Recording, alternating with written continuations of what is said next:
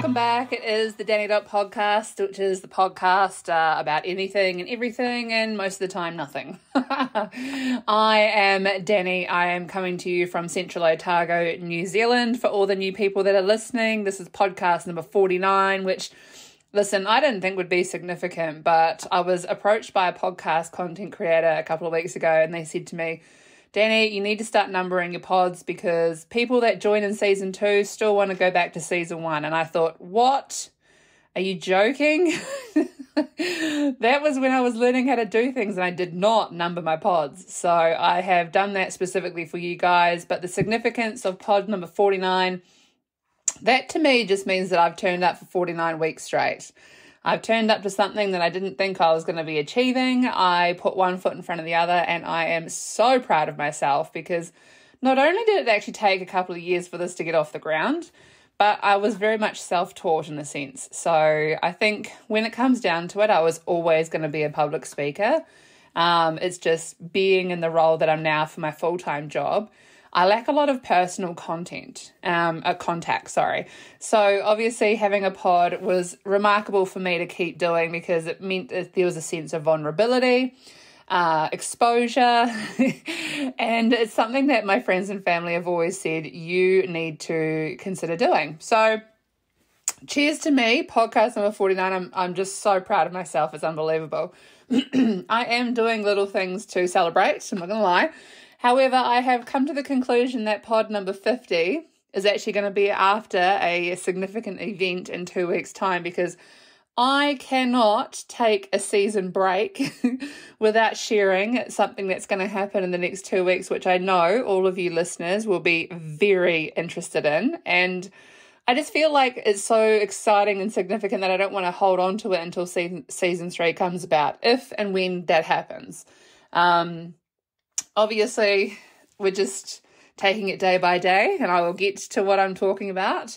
But I've come to the realization that pod 50 will be an interesting, exciting one, and I do need a bit of time to gather myself for it, I suppose. No, it's not a guest situation. It will just probably be a story thing. But I feel like it would sum up season 2 perfectly, and I'm ever so excited to share.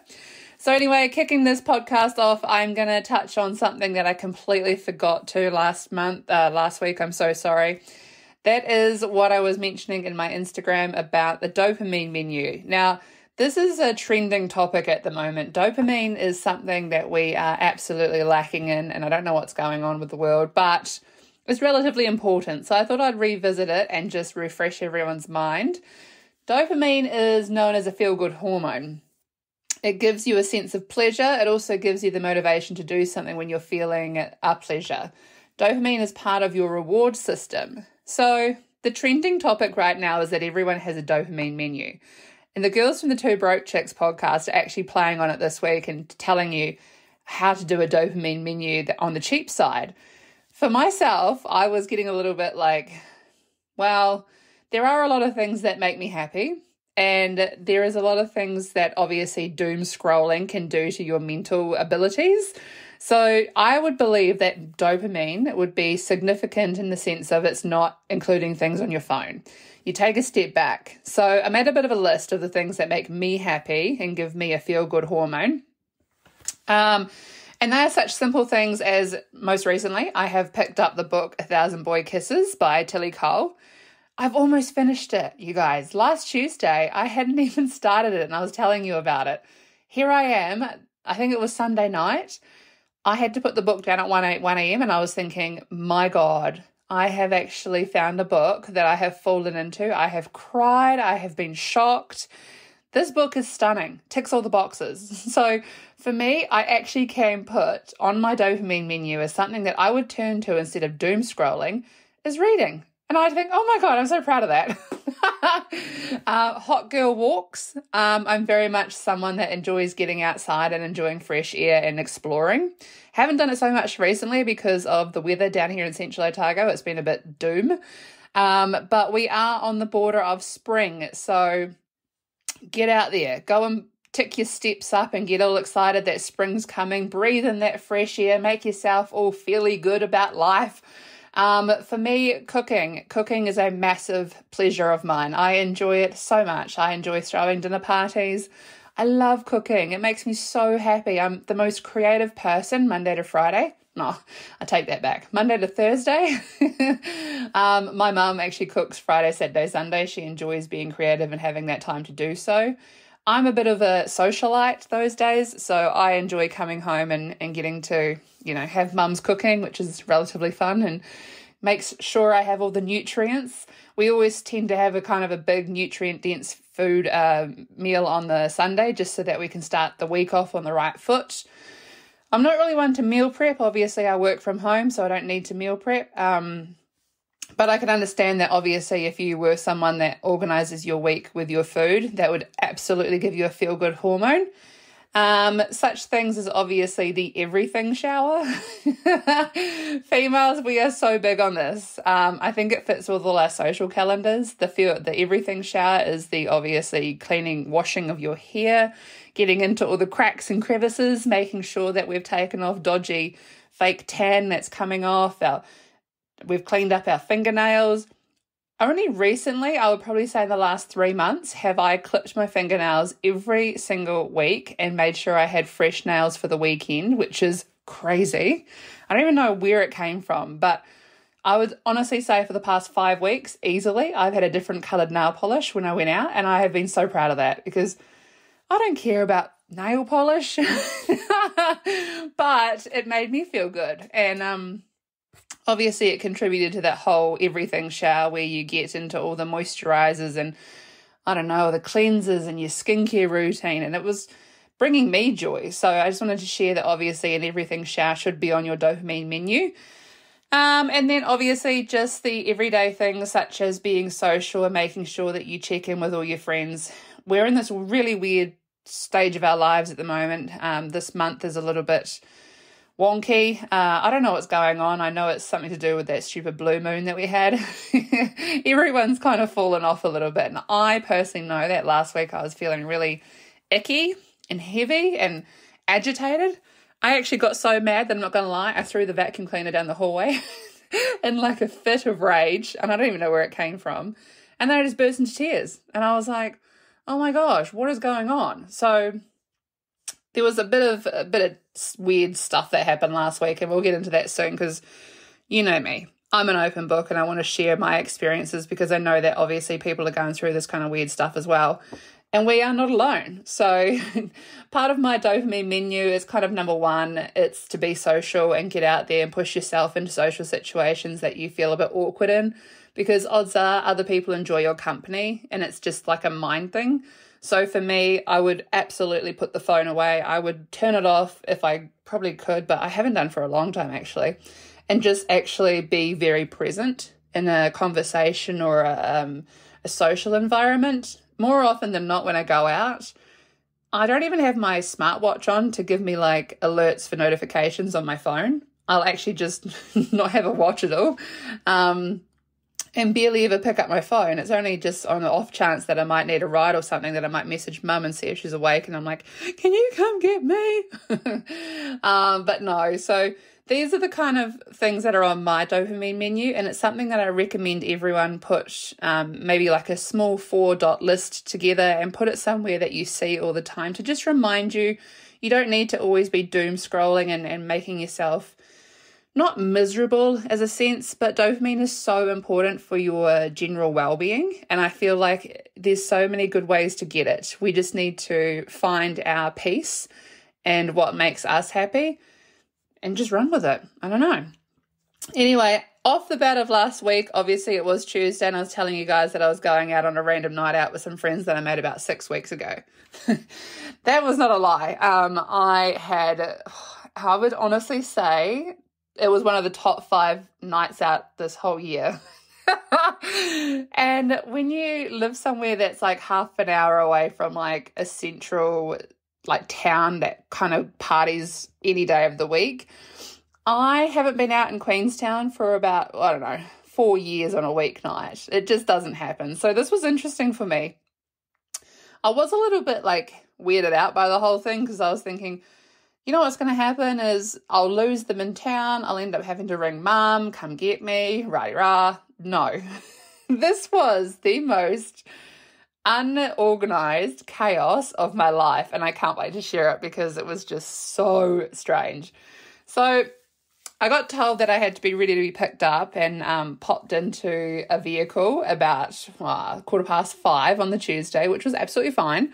I grabbed a couple of drinks and I thought, are we drinking in the car, or are we just, going into this whole evening sober? And they were like, no, it's all good, Danny. Have a couple of drinks in the car. And I thought, I'm going to take some margaritas. First mistake.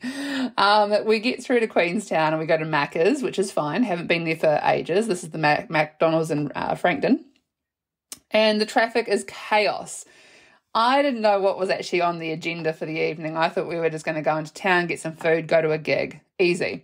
No, for a couple of hours before the gig was starting, we went to a friend of ours' sister's house. I don't know who this chick is, never met her in my life, and I walk in the door with my margarita in my hand, give this chick a hug, as I do, and within 10 minutes, I would even say less than 10 minutes, you guys, not a word of a lie, she says to me, just completely off the bat, I feel like I know you.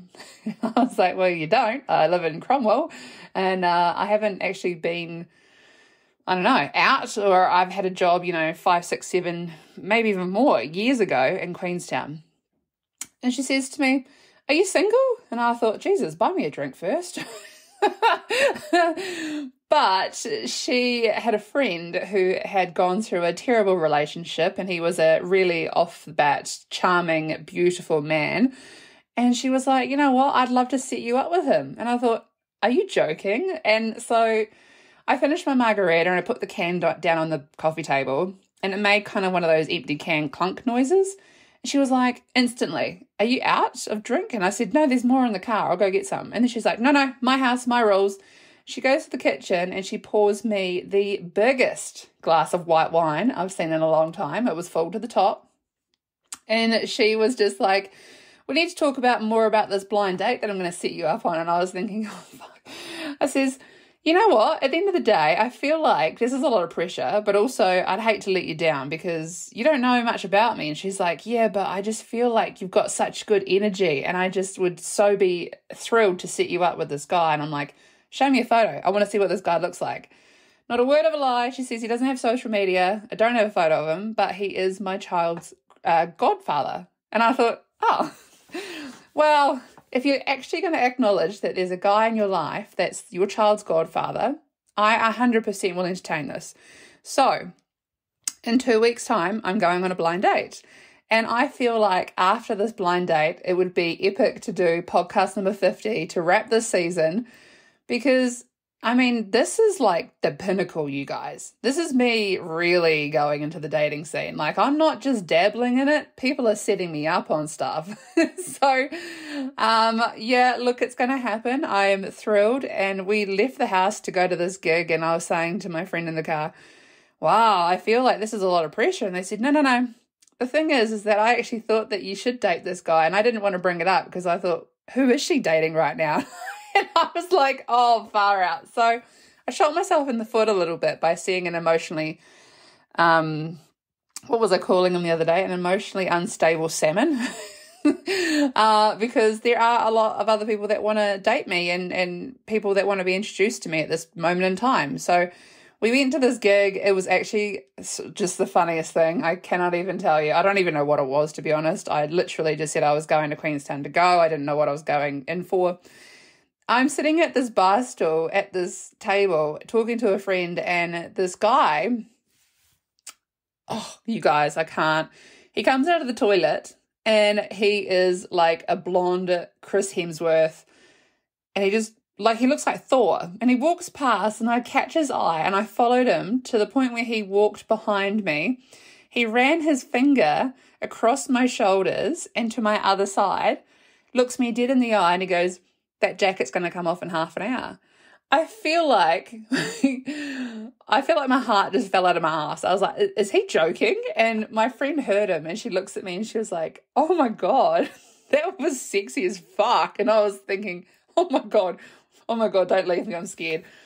But he turned out he was the lead singer of this gig I was at, and I don't know if maybe he meant it in a sense of like you were going to be up dancing and you were going to lose your jacket or whatever. But we ended up ending the evening leaving at this gig near the end. It was fine. But we went to McDonald's and, oh God, I don't know what it is about the Queenstown McDonald's after a couple of drinks, but random funny shit happens. And I would never forget this, but the last time I was there about 5-6 months ago with my cousin, the power went out. We all got locked in the Maccas. We all had free food. It was like people's orders that they couldn't get in through the doors to collect. It was chaos. This time I went running to the toilet and I'm sitting there and I hear a little bit of commotion, nothing major, and randomly out of the blue I see a mop come spinning under the door, and then I thought, shit, the cleaner wants to get in, so I've got to hurry up. So I put my jeans back on and I walk out, and my friend is standing there with this cleaner waist jacket thing on and the mop in his hand, and he's just standing there. I just almost keeled over laughing. I thought, are you joking? I just rushed a pee thinking that I was being kicked out and it's you. And anyway, he went in to go to the loo and I put the whole outfit on and I was walking around the restaurant pretending I was the cleaner. There were some like random people that were asleep in one of the booths. So I parked up this mop next to where they were asleep and one of the numbers got called out. So this guy wakes up and he moves the bucket. He goes and collects his meal. I'm still standing there. By this stage, I'm like, who stole my McFlurry? Like, I want my McFlurry, but it had actually been swiped. Someone had collected it and it was mine. Anyway, I saw that this guy fell back asleep, so I moved the bucket back over to him. I was just being a little bit of a pest, but at the same time, I was like, someone swiped my McFlurry. I'm waiting for an ice cream. Anyway, they remade it and we ended up leaving. But there was just so much chaos and humour that was happening. I thought, McDonald's never lets me down. It used to be the Ferg Burger line. There was many a times and many instances that I could tell you about stuff that I got up to in the Ferg Burger line. It's like the older I get, the more shitter the food gets. And I just, now I'm at the McDonald's stage in my life where shit's just stupid. Anyway, driving back to Cromwell was like the most chaotic situation. I don't think I've ever really done that at 2 a.m. after a whole lot of alcohol, but holy, it was an interesting ride. But we got home in one piece, and kudos to our sober driver. It was a really awesome evening and I had so much fun, and I'm still thinking about all the weird stuff that was going on. But I just couldn't shake the fact that there was this random chick that was setting me up with a guy, and she friend requested me on social media, and she's like, hey, just so you've got my details and stuff, I'll flick you through some more information closer to the time, but I'll organise with him what is going to happen. And I was like, are you joking? So it's actually turned into kind of a big deal for me. It's very exciting. I have organised an outfit and it's coming. But obviously as the week progressed, the blue moon played its heavy part in all of our lives. I had so many people message me saying that, you know, they were either irritable, frustrated, angry. People didn't know if they wanted to cry or punch a wall for whatever reason. It got to Friday and I had a bit of a stupid heavy week, and it was to the point where I was just so overwhelmed and emotionally drained from the stupid stuff I'd been doing.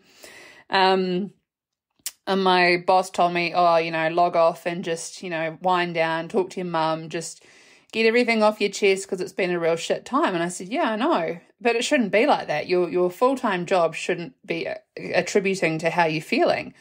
In hindsight, it was kind of part of the problem, but majority it was just, what was actually going on around me. I don't know.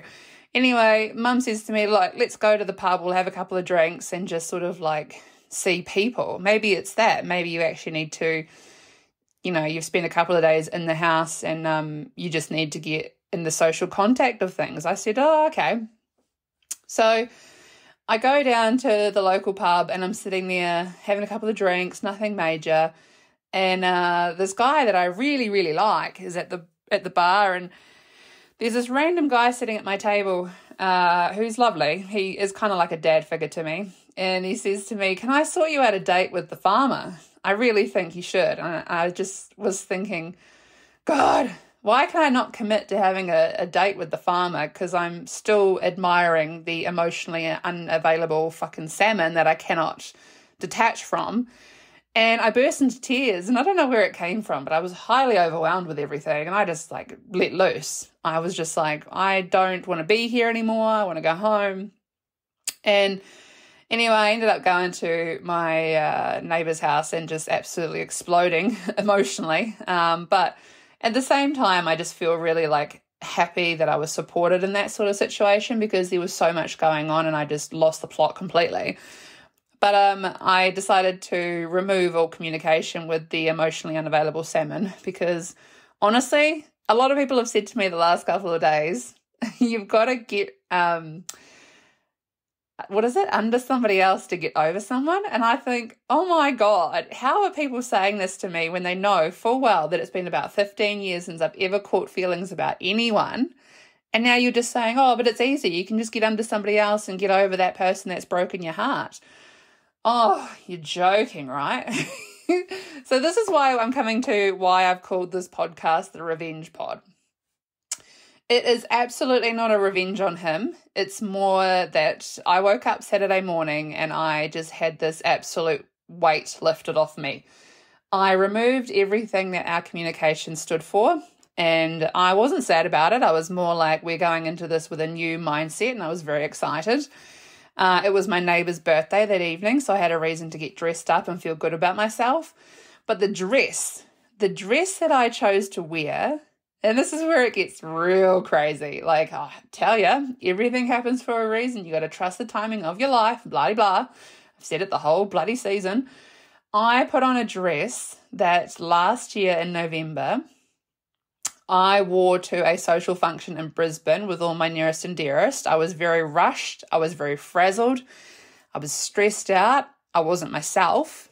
I was excessively overweight because I was unhappy about the whole situation that was happening last year. And I don't know why, but I chose this dress and it didn't fit. It was horrible. But I didn't take that much to Brisbane because I was going on this cruise that this dress had to do.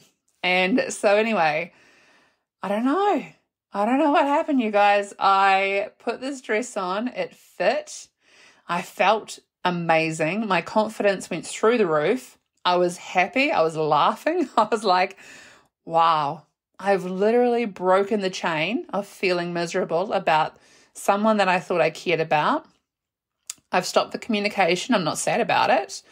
I'm going to go into this with an opportunity to have a date with the farmer. I'm going to go on a blind date with someone that's just setting me up with some random guy that she thinks I would enjoy the company of. And I walked into the kitchen with my hair sort of a little bit like, I don't even really know how to describe it. It was quite windswept. And it's an off-the-shoulder dress. And Mum just looks at me and she goes, oh, who fucked you off? And I was standing there and I thought, are you, what? And she says, you actually look like Princess Diana when she found out about Charles and Camilla and when Charles cheated on Diana with Camilla. And I was like, oh my God. And I looked at the photo and I was just standing there and I thought, oh my God, that's so funny that you say that. So it's not the revenge on him as it is the revenge on myself that a year later, this is where I'm at. I've got this dress on that didn't fit. I feel amazing. I'm going into the weekend with a clear mind. Had a shit Friday, yeah, but I had people around me that helped me and supported me and navigate that shit time. But also, like, I had no worries, you know, and the confidence just oozed out of me. Like, I just couldn't stop smiling. I don't know what it was. Anyway, I go down to the local and I'm just sort of, I don't know, I had this real strut about me. Like I was just prancing around, just having fun, not a care in the world. And this guy, he says to me, can I tell you something? And I thought, for goodness sakes, what are you going to say? Like, I don't even know this guy that well. And he says, I'm going to tell you something, but I don't know how you're going to take it. And I thought, oh my God, you're freaking me out. What are you going to say? And he says, you're not the type of girl that I go for. And I went, are you joking? This is someone I barely know, you guys. And I looked at him dead in the eye and I said, that's okay. It's okay. If I'm not someone you would normally go for, then don't go for me. I'm scared. But quite frankly, I'm not here to break any hearts or do anything I shouldn't. So I'm just going to stand over here with my friend, dance a little bit more, have a couple of drinks, and then I'm going to go home. And he was like, yeah. And I just thought, no, don't say it. I don't want you to say I'm on your mind or something stupid, because I'm truly not going to be like leaving a lasting impression or anything. But there was something about this whole outfit that it was just, I had all these people gravitating towards. And there was another friend of mine that's just, he's in a relationship and everything. He did that whole twirly thing where he held my hand and he made me twirl, and he was like, wow. And I was standing there like, I don't know what's going on. I feel really good. And yeah, I don't know. I honestly cannot fault what has been happening these past few months. I'm so overwhelmed and happy, but just how much it's like radiating across to everyone else. And I just think, oh my word, it's wild. Anyway, the night was ending, and a very dear friend of mine walked in, who is someone that I have fancied for a wee while. And it cracked me up because there was no wall separating the fact that I should move forward with anything with him. And quite frankly, I just sort of stood there and cracked up laughing, and I was like, now's your chance. And I have this like wallpaper on my phone at the moment that says, girl, do it for you. And I was like, I'm gonna go for it. I'm gonna go do it for me. And so it turns out this guy, I went back to his house. He lives a stone's throw from my house, which is absolutely perfect. And I went back there for a couple of drinks and just hanging out. He was putting the moves on. And I was sitting there and I was like, this would not normally happen. Honestly, like, I don't attract that many people that fast. It's not a thing for me. I get nervous at the idea of someone touching me. I'm like, oh my God, how do I react? So obviously I've had to take a step back and step out of myself, but also lean into the option of someone else enjoying my company.